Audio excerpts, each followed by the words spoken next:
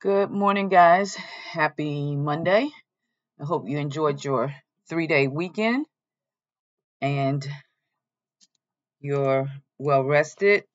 I want to say thank you to those of you who have followed the directions and completed assignments and been respectful to the sub.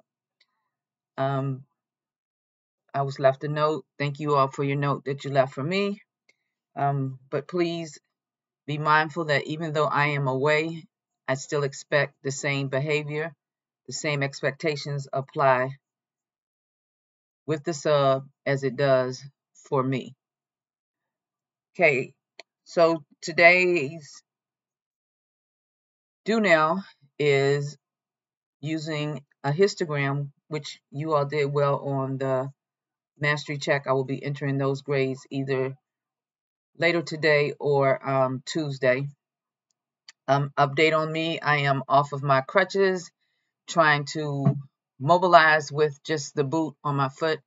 I have pins and stitches, and I go back to the doctor on Friday to get the pin removed as well as the stitches. So hopefully the doctor will let me return on Monday, March 27th. But as soon as I find out, I will send you all a message in Canvas to let you know whether I'm back on Monday or not.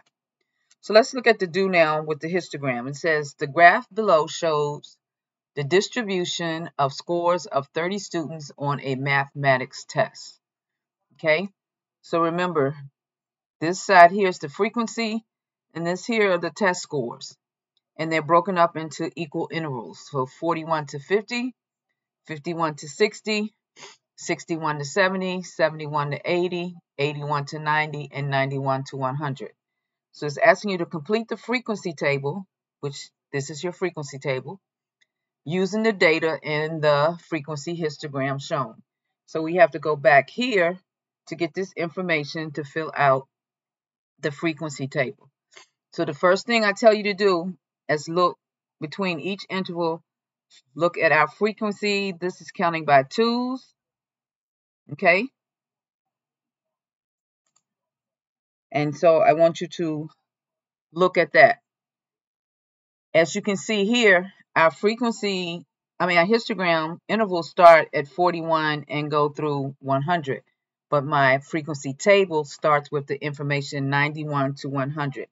This is something that the SOL will do to make sure that you're paying attention to what scores they have in the frequency table and not just automatically go to the first bar and then record your information. So for 91 to 100, we need to go here. And I like to label my bars before I fill out my frequency table. So let's do that first. So 41 to 50 is between 2 and 4, which means that's 3. 51 to 60 is between 4 and 6, so that's 5. 61 to 70 is not shaded at all, so that's going to be 0. So I'm just going to write a big 0 right there. And then we have 71 to 80. This bar here goes to the very top, so that's 12. And then we have 81 to 90. That stops right at the 8. And then our final interval is 91 to 100. And that stops right at the 2 line. Okay, so it told you it had 30 students. So let's see, there's 3 plus 5 plus 0 plus 12 plus 8 plus 2. Does that equal 30? 3 plus 5 is 8, plus 0 is 8, plus 12 is 20, plus 8 is 28, plus 2 is 30. So that means that we counted our information correctly. So now let's fill out our frequency table. Let me move this up just a little. All right, so 91 to 100, that's this interval here. There are 2 students. For 81 through 90, there are 8 students. For 71 through 80, there are 12 students. For 61 to 70, it's not shaded, so that is 0. And then 51 to 60, that's 5. and then 41 to 50 is 3. So now you've completed the frequency table according to the information given in your histogram for the distribution of math test scores. All right, place this do now into your math folder, not on the floor, not on your table, in your math folder. And then we will move on to what's next for today. So today you will begin similar figures, which is Unit 7A. And we will start with similar figure notes for today. And then you will create a vocabulary booklet using Google Sheets. And then there's an IXL AA14 for you to complete. Everything is listed on Canvas each day of what you should cover and complete. Okay? So, similar figures. Before we start, we need to look at polygons because that's what we use for similar figures, polygons. So one thing about polygons, for 7th grade, you only need to know 3-sided and 4-sided. So a 3-sided polygon is a triangle, and polygons are made of straight lines. Okay?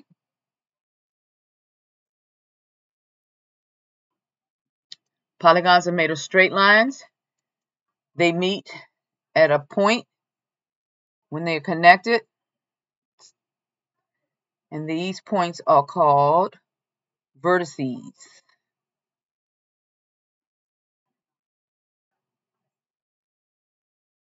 Okay? A quadrilateral, is 4 sides.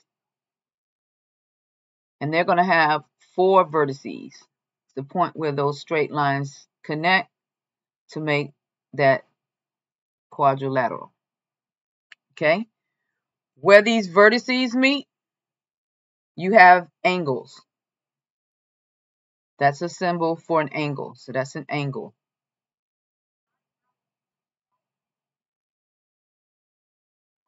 That's another angle.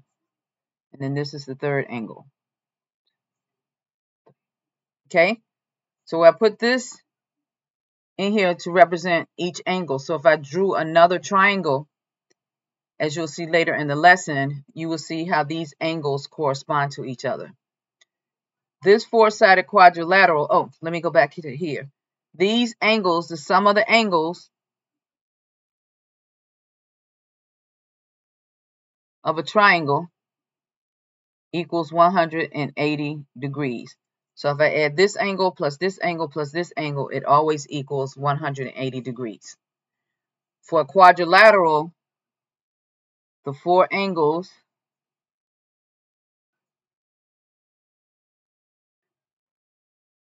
is 360 degrees. Okay? So in this case, these form right angles. And we all know that right angles equal 90 degrees because it forms a square corner. Okay, right angle equals 90 degrees. So for this unit, we'll be talking about 2 polygons, triangles and quadrilaterals. Quadrilaterals can be any 4-sided figure. So I'm going to flip my page and show you some examples of quadrilaterals. We have the square on the front. There's a rectangle. So quadrilaterals will have 4 vertices.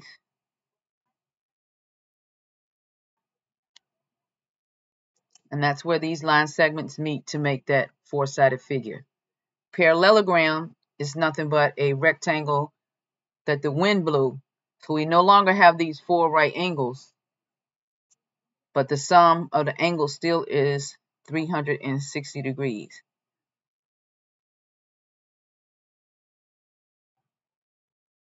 And this is a trapezoid, okay? Still has 4 vertices where these line segments connect to make it the quadrilateral. So again, we will be looking at triangles and quadrilaterals for this unit on similar figures. Okay, please go to Canvas and open up the module to Monday, March 20th. Click on Similar Figures, Day 1 Notes. Go ahead, open it up, and get ready to do your annotations from today's notes.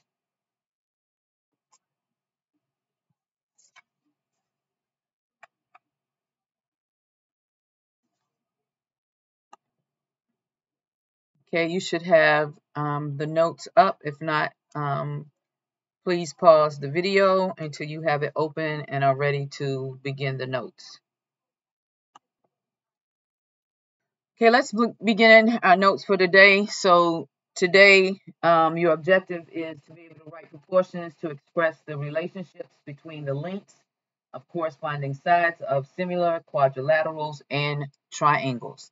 And all these words that are unfamiliar to you will now become familiar. Okay, so two polygons are similar if the corresponding angles, and we will talk about that, have the same measurement.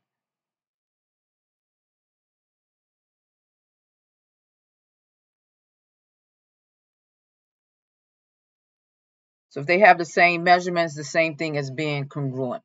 So corresponding angles have the same measurement. And then the length of corresponding sides form a, back to our butterflies, guys. We're back to proportions again. Okay? So let's look at corresponding angles. You see this arrow is here and this arrow is here. This symbol here means angle inside of that triangle. So in the triangle or either the quadrilateral, you see this and this, that's one. So that means that this corresponding angle here is the same as this corresponding angle here. So first, let's look at what shape we have. We have a triangle here. So you got to remember that a triangle, tri means 3.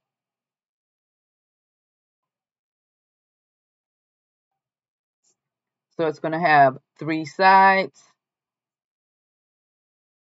and 3 angles, always. Okay? So a triangle has 3 sides. That's a side, that's a side, that's a side. And I'm going to show you how to tell the difference between the sides. And then, because these are similar triangles, similar means that they have same shape, different sizes. So similar is same shape, but different sizes. So as you can see in this triangle here and this triangle here. Now, when we see these triangles, we have to name it by the letters of the triangle. And depending on how we name the first triangle, we have to go in that same order for the second one. But before we go to naming, let's remember that corresponding angles are congruent, which means the same. So corresponding angles are always the congruent, which is another as equal. That's what that means. Okay? When we talk about corresponding sides, we're going to write a proportion. Okay? So what does this mean that corresponding angles are congruent? It means that whatever the measure of this angle here, angle A, is going to be the same as this angle D. But let's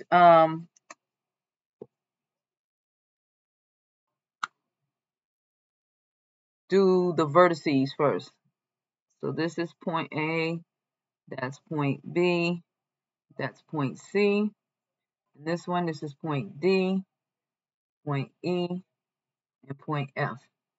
Okay?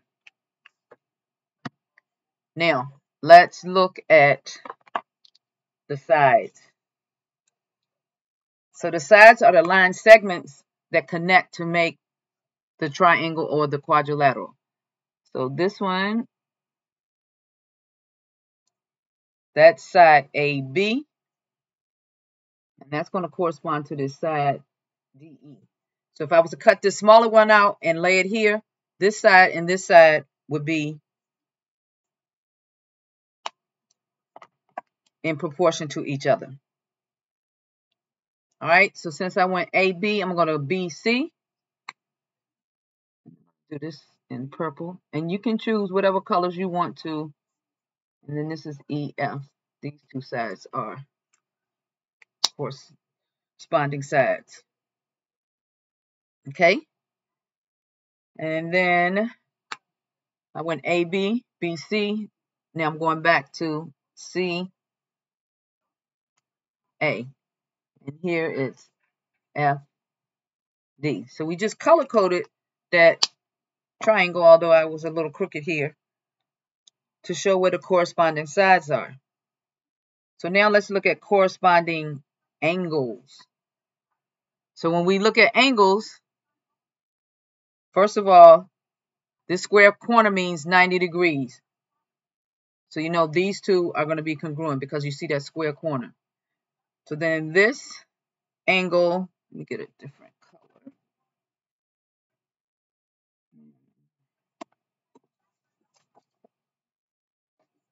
Let's use this one. So this angle here, just the one, corresponds with this angle here. Okay? And then this angle with the two bars corresponds with this angle here.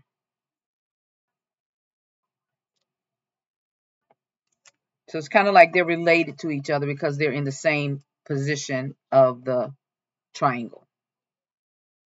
Right?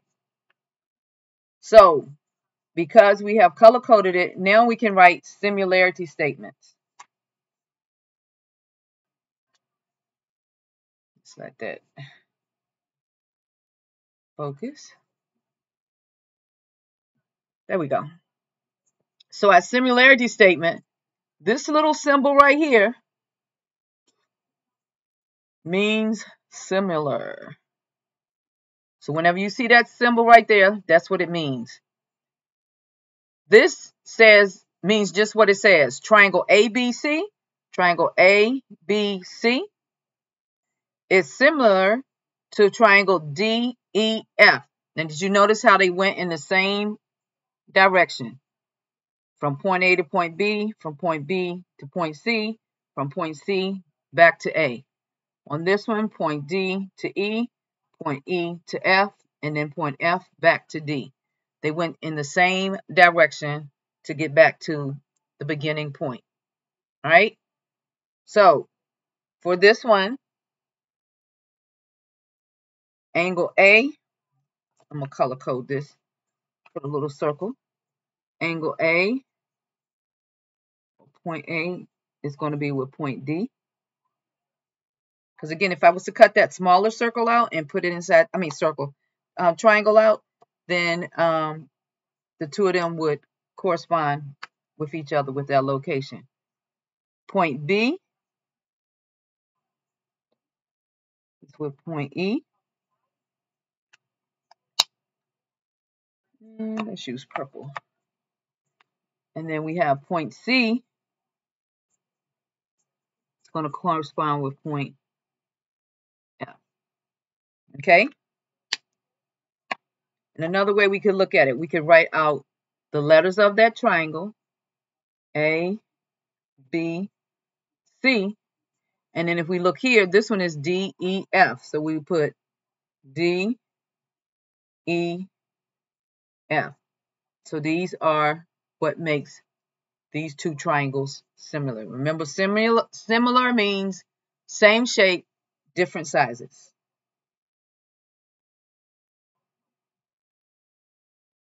All right, let's look at the corresponding angles in these triangles. So first, you got to say what this means. An equal sign with the similarity symbol above it means that it is congruent. Remember earlier in our notes, we said that corresponding angles are congruent. What does this symbol mean? It looks like a less than sign, but it's actually the symbol for an angle. So we're saying angle A is congruent to angle D. Angle A is right here. It's congruent to angle D. Okay? They are congruent because we see this little symbol here that shows this angle, and it's telling you the measure of whatever this angle A is, it's going to be the same angle measured for angle D. Okay, let's fill out the second part. If I go back here, I can see angle B is going to be congruent to angle E. Okay, angle B is going to be congruent to angle E. If there's a square corner in one of your triangles, in order for it to be corresponding, you need to have that square corner in that same position. And then finally, we have left angle C is congruent to angle F. Okay, I'm going to try to get some patty paper in to show you how you could trace the triangles and place it inside there. But since I'm not in the building, I do not have access to it. But I'll see if somebody can get some patty paper in so you all can do it. All right, so now let's look at these corresponding sides. Slide this up just a little bit.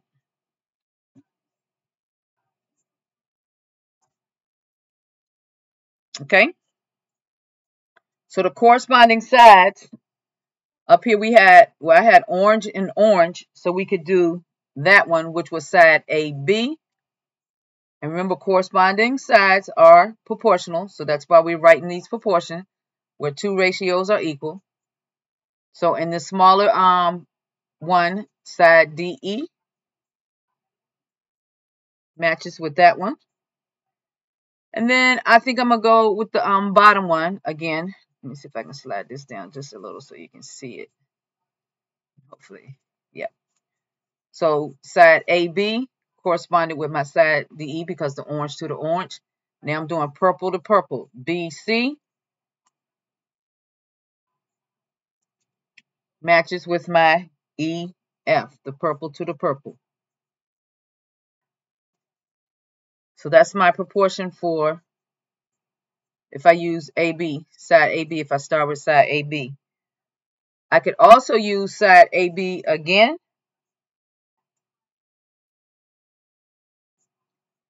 And use this one here. AB is to BC. AB is to side BC. As DE is to EF.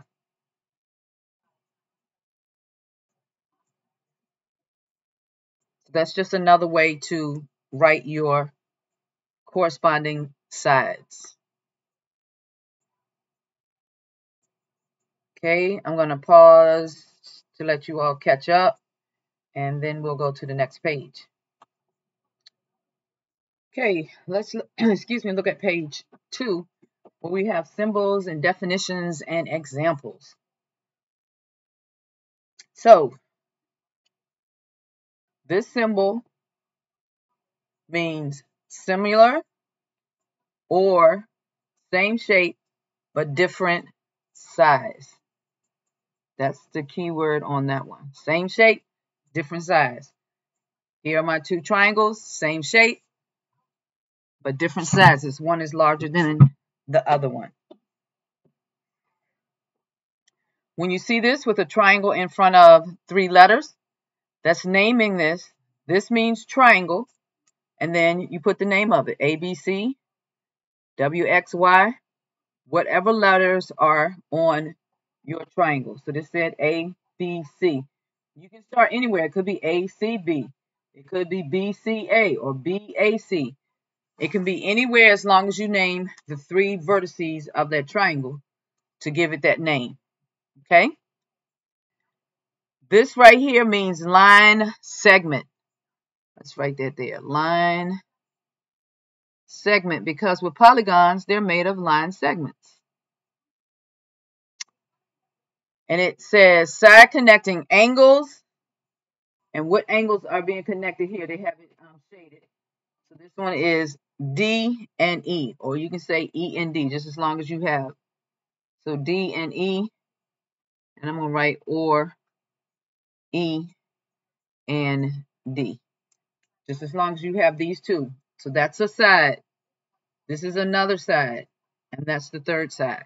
So a triangle has 3 sides to it. They're made of line segments. Where they meet is the vertices or vertex point. Okay? This right here means angle. Okay? And whatever letters behind it is telling you what angle they're talking about. In this one, that's angle I. If they had it here, it'd be angle H.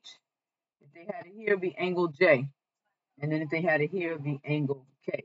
This is a quadrilateral, so it's going to have 4 angles because it has 4 sides. Okay? This symbol here means congruent. Same shape, same size. Okay? Same shape, same size. They're both the same size and same shape. All right? You'll need this information when you do your booklet once we finish this. Okay? So now let's look at this. Reflect all the true statements regarding the similar figures represented below. Again, we have a quadrilateral. This means the angle A matches with which angle in this larger one? That's correct, angle G. This one has 2, so angle B corresponds to which one in this larger one? Correct, angle H.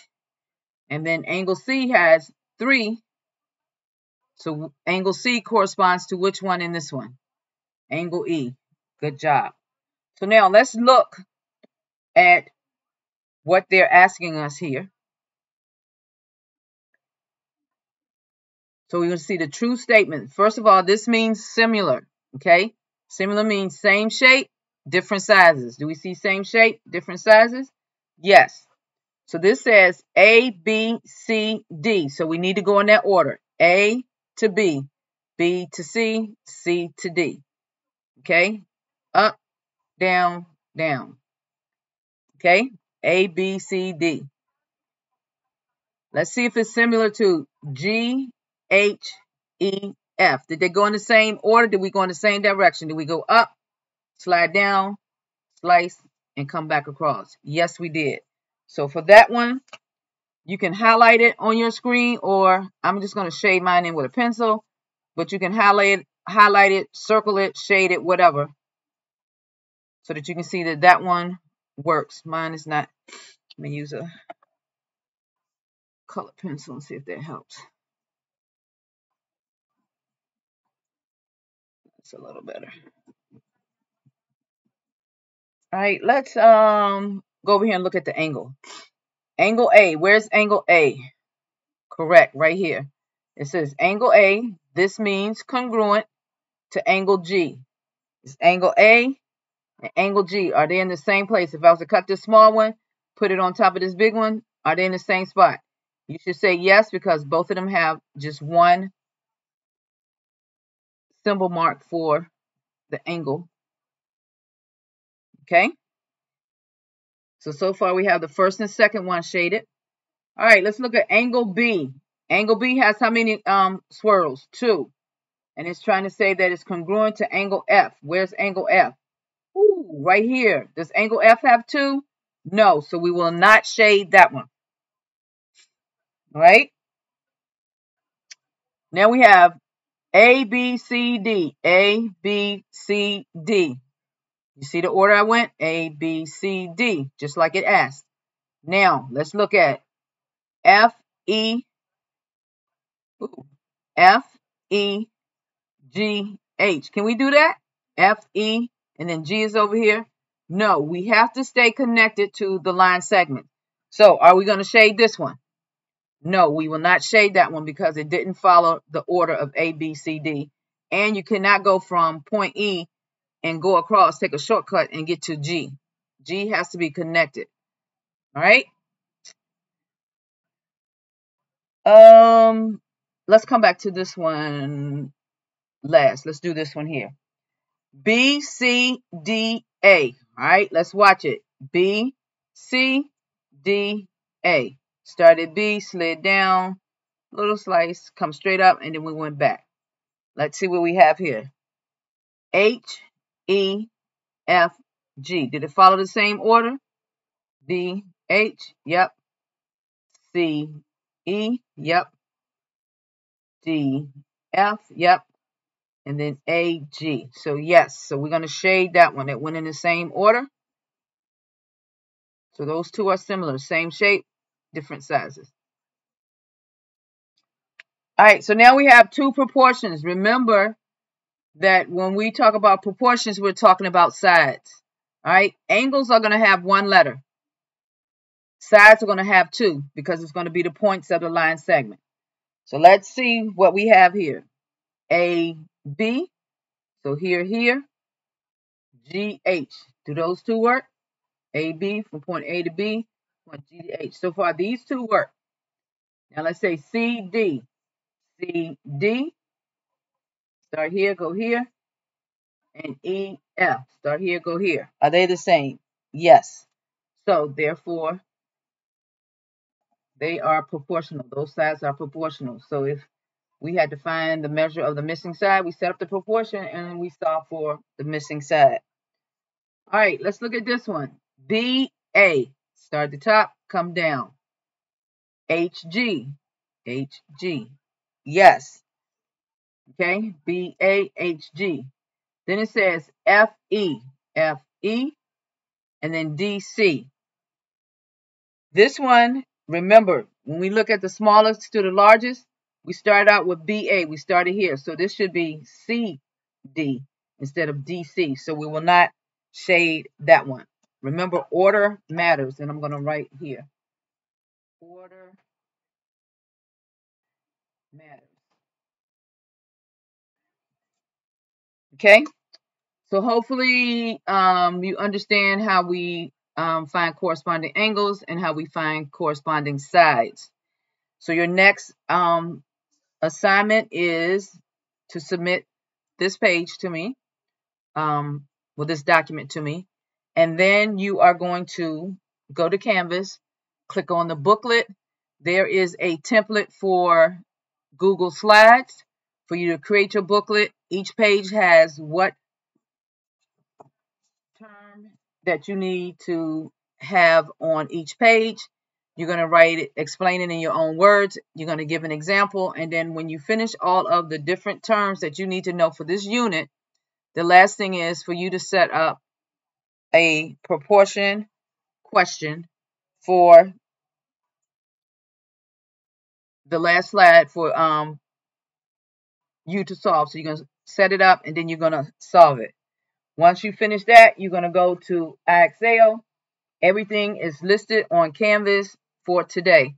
There is a possibility you may not get to finishing your booklet or the iExcel, but that means on the next day, once you finish whatever's assigned, you need to go back because otherwise you'll get an incomplete if it's not submitted by the date that it's due. And you can look at the due dates on everything.